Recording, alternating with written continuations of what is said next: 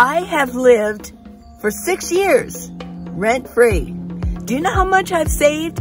I've saved approximately $86,000 between that and about $200,000, depending on the area and depending on the time, because 6 years ago rent wasn't as expensive, and depending on what the average is. I think the average now is $1,700 a month in the United States. That's the average rent for a one-bedroom. And that's what I would probably go with, maybe two.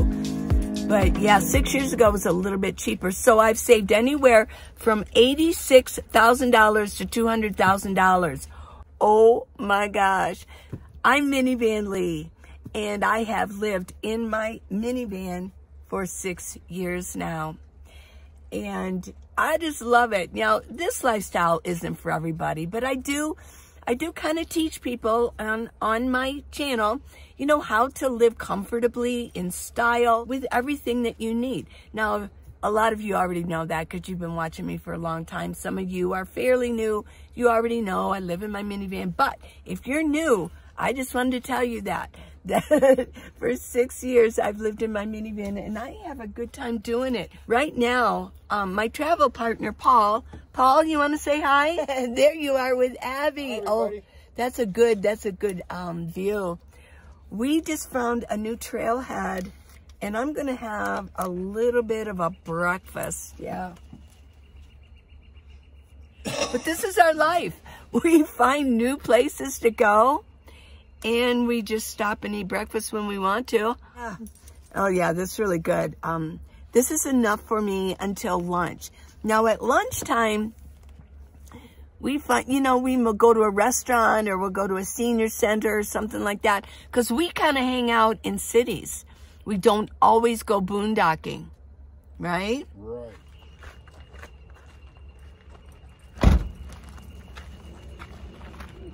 Wonder what kind of bird that is. Yeah, those are nice. Oh, I kind of like those.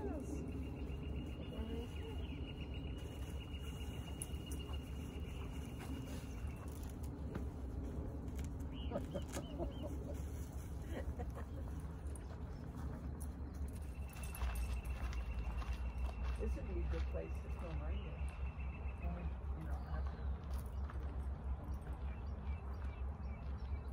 Well, isn't all that? Oh my gosh. It is a big trail. Well, 2.8 miles. Wow. The Tom Moody loop.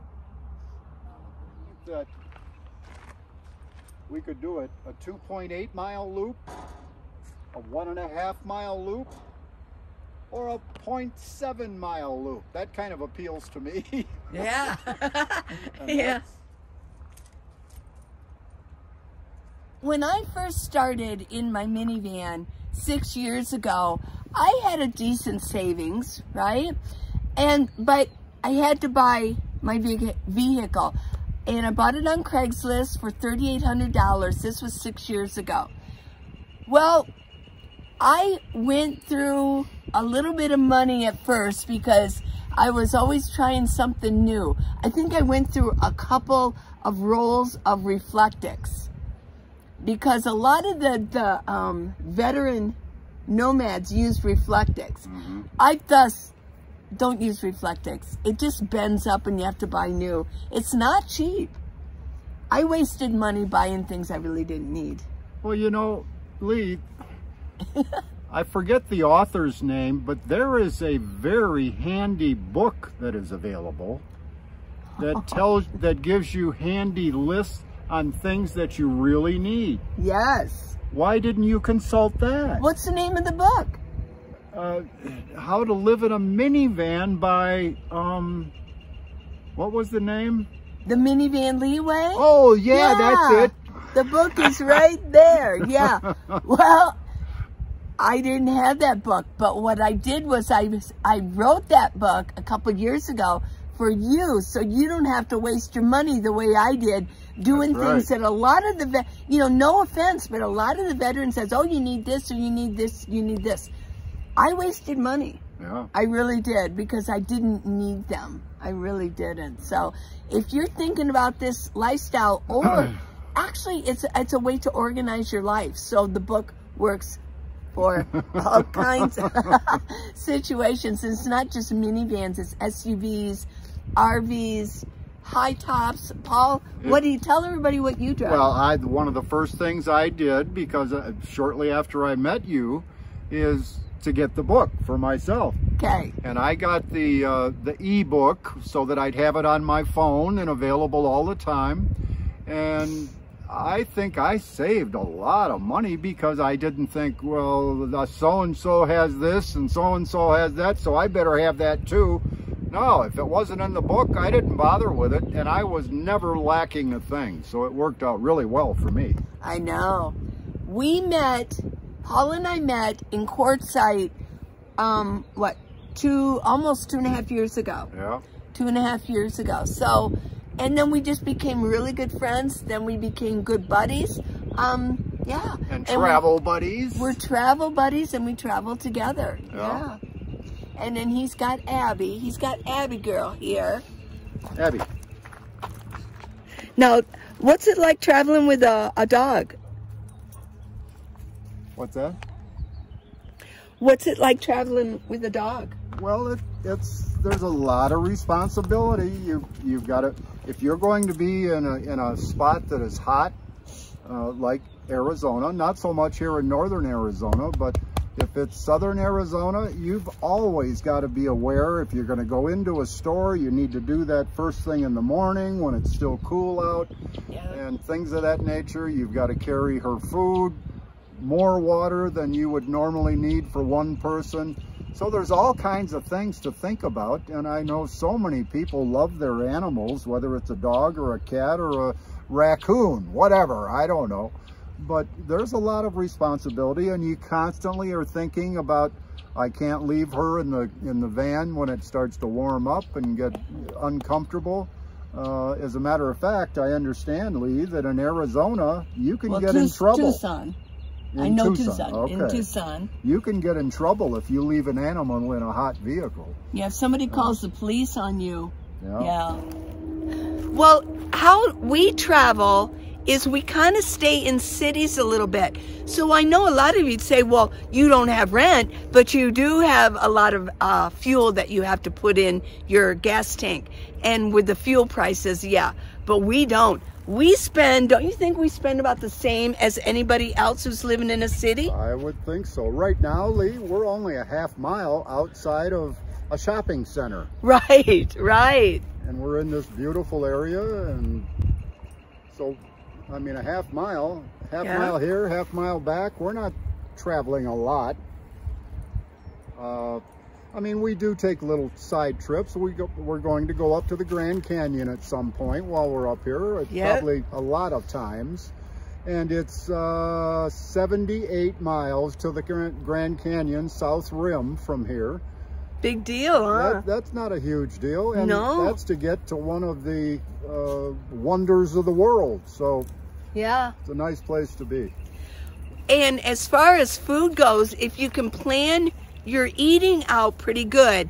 You know, we do cooking inside our rigs. We have butane stoves. And of course, we make our own coffee. Coffee can be really expensive. Yep. Unless you're going to McDonald's, but if you're going to Starbucks and all those fancy ones, but we make our own coffee in the morning. And sometimes we have our own snacks, and they're nutritious snacks. I mean, just yesterday, we had Fritos and cheese. With cheese dip, yes. But we do veggies and things like that too, yeah. But we're in the city. What we do is we go boondocking and then we come back to the city.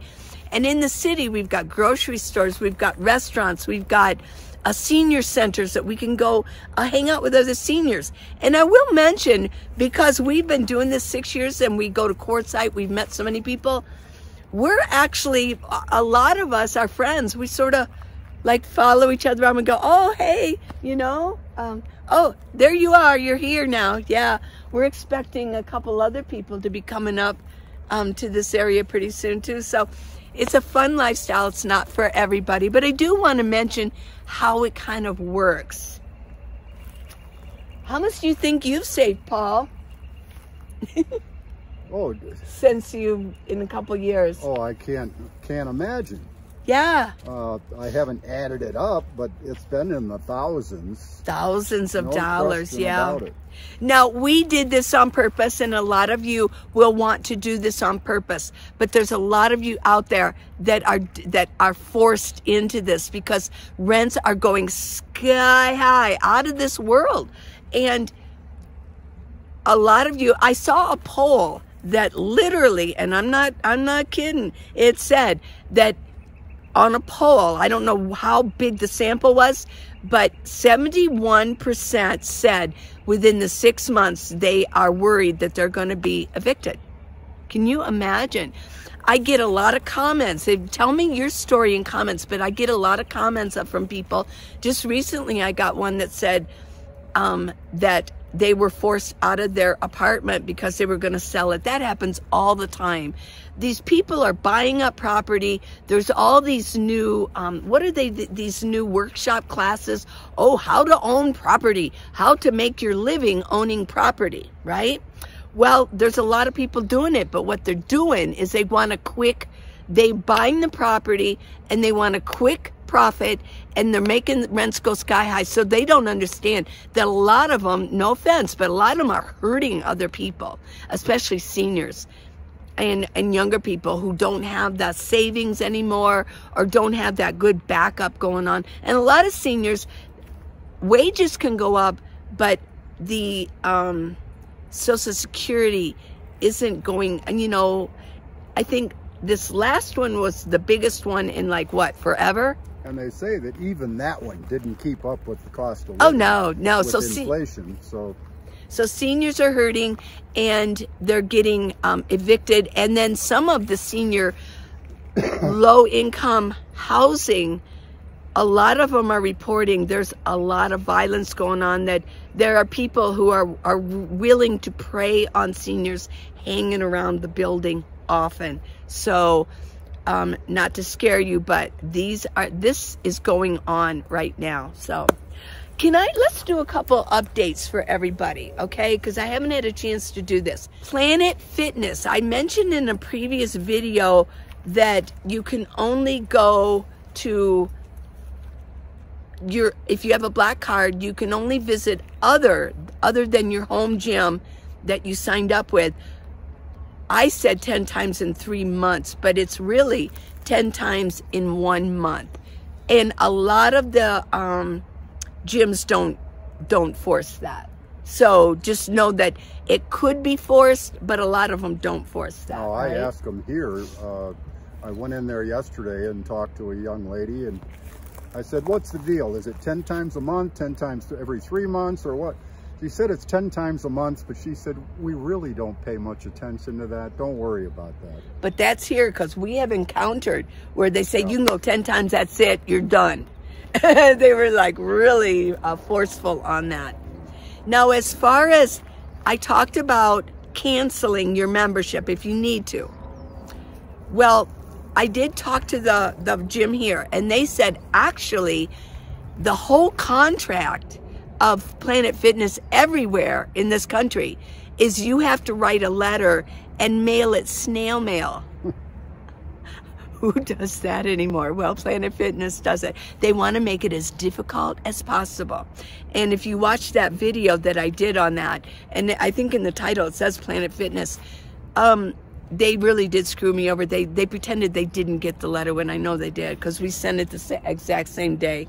So anyways, Lee, I should mention that with Medicare, if you have, I believe it's called, which I do, I have it, and I can't remember the name for sure, supplemental Medicare. I think it's one of the ABCD parts or something. But there is a program called Silver Sneakers. And with Silver Sneakers, which I have, and I have the supplemental insurance. But you have to get, I'm just going to mention, I'm sorry to interrupt you. people say if you're on Medicare. No, I'm on Medicare, but you have to sign up for a supplemental. You have to find one that you sign up for. Yep. And you don't know the name of yours. Right. Okay, but there's like Aetna, or I know that's one, but you have to sign up for that. It might cost, it might not cost, right? Okay. Right, that's right. And so there is a way to get it free. So you don't have to worry about all this stuff at Planet Fitness. All you have to do is go in and register, and you may have to call the insurance company that you're dealing with to make sure everything's okay. Yeah. But from there on out, I don't have to worry about it. Right. When you ask me, is it 27, 28 bucks? Oh, that's right. I'm not You don't sure, know. 'cause I Yeah. don't have to pay it. Right. Great. But I've had numerous people say, well, Lee, don't you know that if you're on Medicare? It's not true. You have to sign up for a Medicare supplemental insurance company. Which covers all kinds of other things. Right. You might want one that takes care of medications and things like that. The dentist. Right. But there are some that don't cover silver sneakers, so you have to ask about that. I'm not on any meds, and neither is Paul, so we don't really have to like spend a lot of money on a program or supplemental plan that has medications. But right. yeah, we're some pretty healthy seniors, aren't we? Yes, we are. Yes, we are. Fortunately. And what's great is this lifestyle. I mean, we're outside a lot. People say, well, why aren't you boondocking? Come on, man, get out there and get out into the nature. Oh, contraire, we're in nature every single day. We go to parks.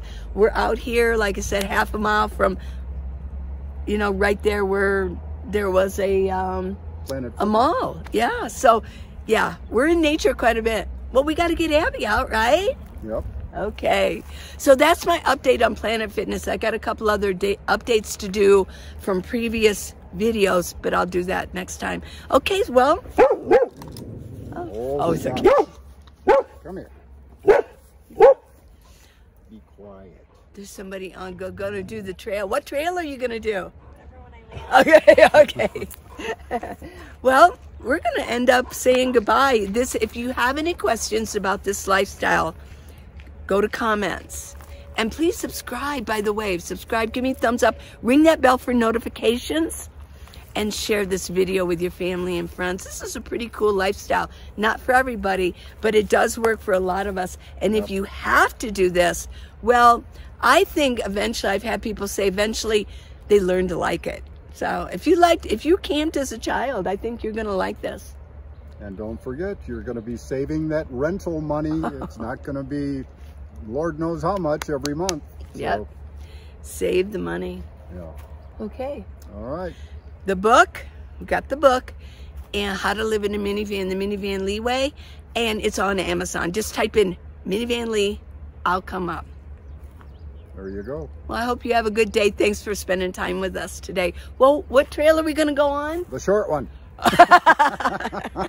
Okay, well, we got some little bit of walking to do. Love you guys. Bye. Bye-bye.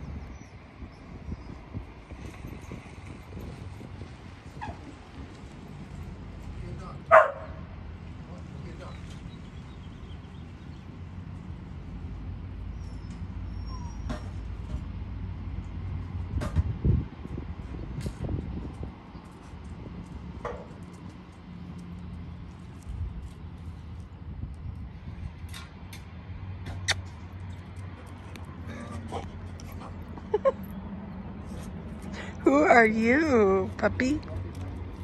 Aww.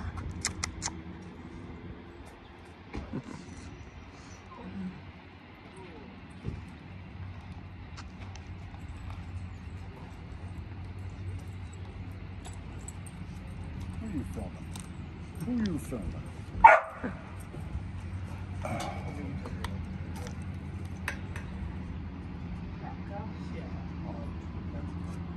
Sat down, I thought that was Abby.